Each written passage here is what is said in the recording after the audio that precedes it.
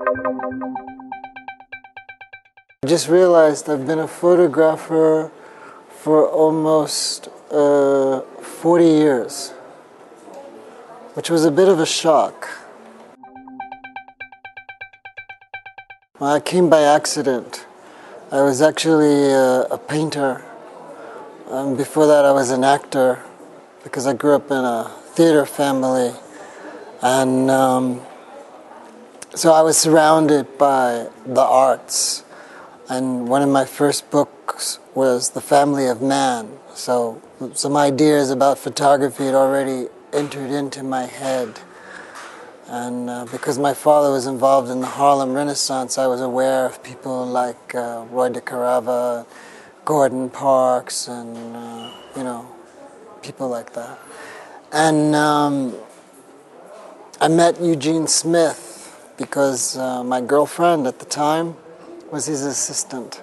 There's lots of stories about Gene, and but for some reason he liked to tell stories, and so we would go for long walks, and he would talk to me, and more and more he told me that he thought maybe I should, try to maybe make some pictures. I mean, his attitude about cameras they were like tools. One of Gene's expressions was that a camera is like a hammer. And the funny part is he went and proved it to me one day. He saw the camera around my neck and with the leather covering, and he said, "What is that?" And I said, "Well, my parents gave me a camera." And he said, "Give that to me." And I, handed it to him. I thought he was just going to look at it and tell me what a great camera it was. And he took the leather, had one of those big receptacles, and he tossed the leather casing into the garbage, almost like a basketball player, went right in. And then he asked one of his assistants, bring me a piece of wood and a nail. And they went scrummaging around, and they came back with a nail. In the old days, the Minoltas, they used to have these 55-millimeter lenses where you could get a good grip on it. He took the nail, and he took the wood, and he hammered the nail into the wood with my Minolta SRT 101. And I sat there horrified. I can tell you, they made very good cameras then because he didn't put too much of a dent in it. And he threw it back at me, and I was like, didn't know whether to be pissed off at him, and I was trying to understand what was going on in his mind. And he said, "It's a hammer, it's not a necklace, it's a tool. Respect it." And from that, every time even if I have a Leica or a really expensive piece of equipment, if it means taking the shot, if I have to go out into the rain or any situations, because I've been in swamps, been in the desert, I have to always remind myself that it's a tool. I don't like just, twirl it around and smack it up against walls, but I do respect the fact that it's to be used. I don't keep it in boxes and precious and all wrapped up. So I got that from him, if I got anything. I also got that he said, in photography, as in life, you have to give something back. You can't just be a taker. You have to be a giver. And you have to respect yourself and your craft, that you're a diplomat. And so when you're out there, and also you have to be aware that many people came before you. So you are part of the chain, and you have to respect, and you have to have a knowledge of what you're doing. It can't be just about photography. You have to understand music, you have to understand painting, you have to understand books. You really have to be open to everything.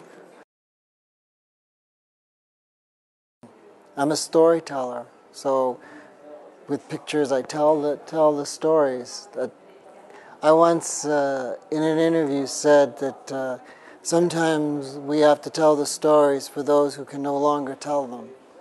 And we sometimes have to remind people, like Gene said, somebody came before you, and you have to constantly remind them that, that is your journey.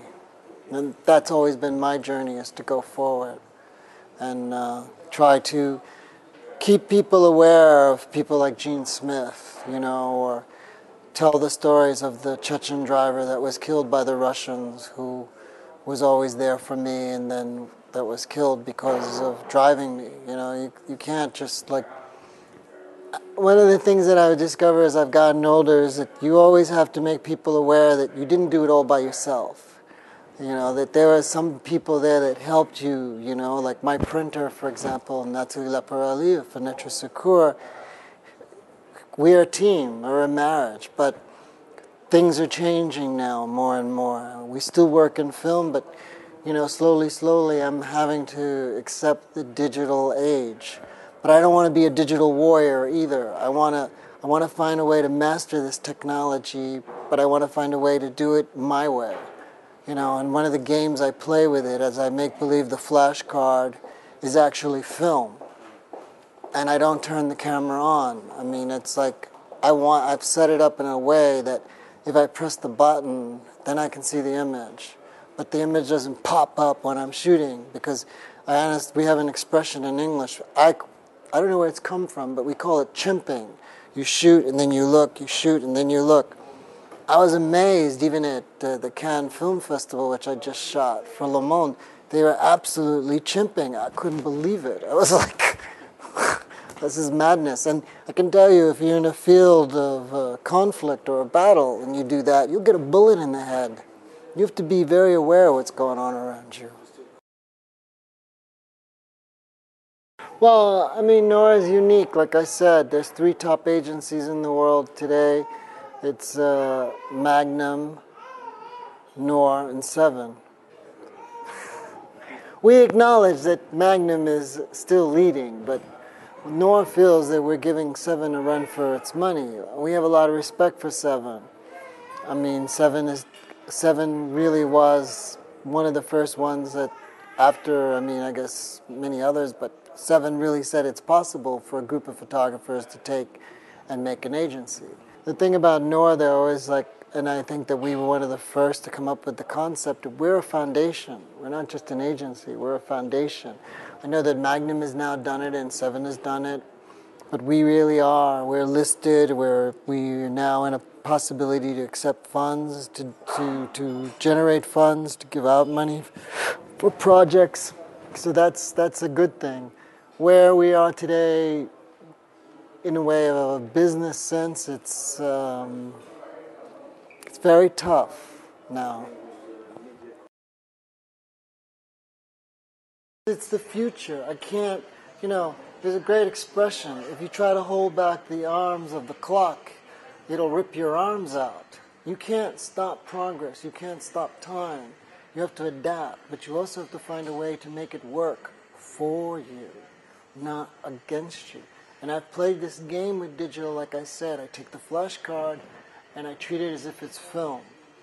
And therefore, it's starting to work for me. And because I've had the advantage of working with Nikon, and they've been, and this is not some sales point, it's just reality.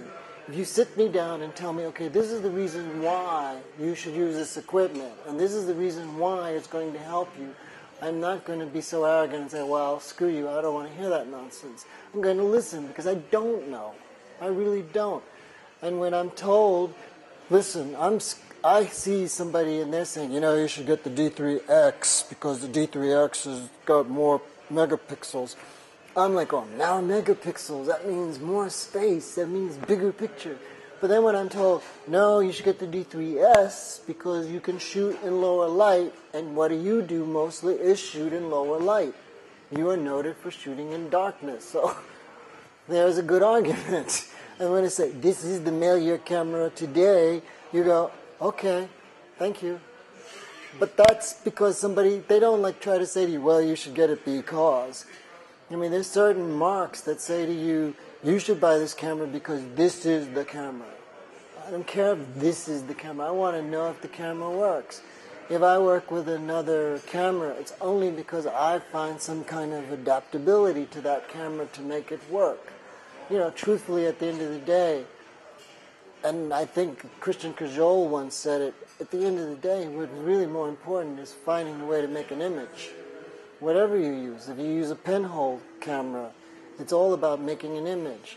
Today, for example, I shot the Cannes Film Festival, Well, I certainly couldn't do the Cannes Film Festival and meet their deadline with a pinhole. So you shoot Cannes With a digital. I shot it with a Leica and a Nikon, and I'm not ashamed to say it, and I can tell you all the reasons why I did it. The Nikon was practical in the sense of that it gave me the access to a long lens. It was practical because it was a rugged camera, and I was surrounded by photographers that were bashing into me. And it was practical because when you pull that camera out, you are a photographer. You pull out a Leica, you're still seen as some kind of dilettante. You pull out, I mean, today, yeah, because nobody has that history of Leicas. But listen, every time I showed up with my M's, they would like go, wow, that's beautiful. Wow, that's a great camera. How much is that camera? You know, the only thing they cared about was the price. And today, again, because somebody educates me, I had no idea how expensive the D3 was. Didn't enter my concept. And yet, people are not falling all over themselves. My God, you can afford that? They're going, when they see the D9 or the D8, they're going, wow, you can afford, wow, that's real. You know, you're driving the Rolls Royce of photography. But so what? I've been shooting with Leicas almost 30 years. And they work. And I've got all these lenses. What am I supposed to do? Put them in the Plus Belle? I'll put it this way. I teach workshops. And I do lectures, and everyone wants to know what you shoot with. And when people found out I was shooting with a Nikon, they were all surprised, because they knew that I was a Leica fiend.